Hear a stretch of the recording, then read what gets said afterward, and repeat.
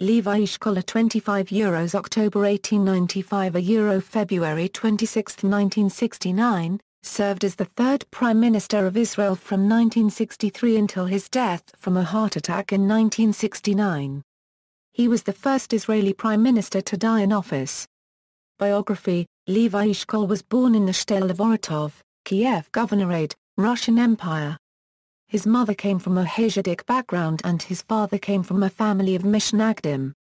Eshkol received a traditional Jewish education in Vilna. In 1914, he left for Palestine, then part of the Ottoman Empire. He was a leading member of the Judea Workers' Union in 1915 Euro 17. During World War I, he volunteered with the Jewish Legion. Eshkol joined Kibbutz Degania Bet and married Riva Maharshk. They had a daughter, No, born in 1924 and were divorced in 1927. Eshkol married his second wife Elisheva Kaplan in 1928, with whom he had three daughters, Dvorah, Ofra, and Tama. His second wife died in 1959. In 1964 he married Miriam, a librarian at the Library of the Knesset 35 years his junior. Prior to and immediately after the establishment of the State of Israel, Eshkol was a member of the Haganah High Command. He engaged in arms acquisition for the Haganah prior to and during the 1948 Arab-Israeli War. After Israel's victory, Eshkol was appointed Director General of the Ministry of Defense, serving from 1950 to 1951. Political career Eshkol was elected to the Knesset in 1951 as a member of Mapai Party. He served as Minister of Agriculture until 1952, when he was appointed Finance Minister following the death of Eliezer Kaplan. He held the position for the following 12 years. During his term as Finance Minister, Eshkol established himself as a prominent figure in Mapai's leadership, and was designated by Prime Minister David Ben-Gurion as his successor. When Ben-Gurion resigned in June 1963, Eshkol was elected party chairman with a broad consensus, and was subsequently appointed Prime Minister. However, his relationship with Ben-Gurion soon turned acrimonious over the latter's insistence on investigating the Lavin affair, an Israeli covert operation in Egypt, which had gone wrong a decade earlier. Ben-Gurion failed to challenge Eshkol's leadership and split from Mapai with a few of his young proto-copyright Gar copyrighters to form Rafi in June 1965. In the meantime, Mapai merged with Avoda to form the alignment with Eshkol as its head. Rafi was defeated by the alignment in the elections held in November 1965, establishing Eshkol as the country's indisputable leader. Yet Ben-Gurion, drawing on his influence as Israel's founding father, continued to undermine Eshkol's authority throughout his term as Prime Minister, portraying him as a spineless politician incapable of addressing Israel's security predicament. Prime Minister Eshkol formed Israel's 12th government in 1963. His first term in office saw continuous economic growth, epitomized by the opening of the national water carrier system in 1964. His and Finance Minister Pinchas Sapir's subsequent soft landing of the overheated economy by means of recessive policies precipitated a drastic slump in economic activity. Israel's centralized planned economy lacked the mechanisms to self-regulate the slowdown, which reached levels higher than expected.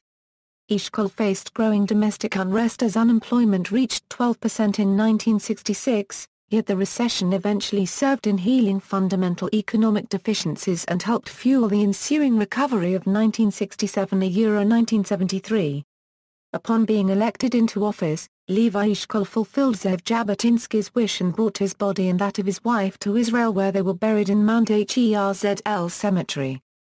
Eshkol worked to improve Israel's foreign relations, establishing diplomatic relations with West Germany in 1965, as well as cultural ties with the Soviet Union, which also allowed some Soviet Jews to immigrate to Israel. He was the first Israeli Prime Minister invited on an official state visit to the United States in May 1964. The special relationship he developed with President Lyndon Johnson would prove pivotal in securing U.S. political and military support for Israel during the waiting period preceding the Six-Day War of June 1967. Today, Eshkol's intransigence in the face of military pressure to launch an Israeli attack is considered to have been instrumental in increasing Israel's strategic advantage as well as obtaining international legitimacy, yet at the time he was perceived as hesitant, an image cemented following a stuttered radio speech on May 28. With Egyptian President Nasser's ever more overt provocations, he eventually succumbed to public opinion and established a national unity government together with Menachem Begin's Harut party, reluctantly conceding the defense portfolio, which he had previously held along with the premiership, to war hero Moshe Dayan, a close ally of Ben-Gurion's and a member of his Rafi party. Israel's overwhelming victory allowed Eshkol to remain prime minister despite never receiving recognition for his role in achieving it. With President Johnson's administration also, represented in this case by National Security aide Robert W. Kmer and others, Eshkol signed what became known as the Eshkol-Kmer Memorandum of Understanding about Israeli nuclear capabilities. The March 10, 1965, MOU, variously interpreted since, said Israel would not be the first country to introduce nuclear weapons to the Middle East. Death. In the year following the war, Eshkol's health gradually declined, although he remained in power. He died of a heart attack, aged 73, in February 1969. He was laid to rest at Mount Herzl. Commemoration and recognition. Since 1970, Yad Levi Eshkol is the official organization commemorating Prime Minister Eshkol. The Eshkol Regional Council in the northwestern Negev and the Eshkol National Park near Beersheba has been named after him, as well as the Eshkol Power Station and the Ramat Eshkol neighborhood in Jerusalem. See also, Eshkol National Park, Eshkol Power Station, Eshkol Regional Council, Eshkol Water Filtration Plant, the Central Water Filtration Facility of the National Water Carrier, HaKfa HaYarok, Atarot, where he worked as an agricultural laborer in 1914, Ramat Eshkol. References. Further reading, Avner, Yehuda.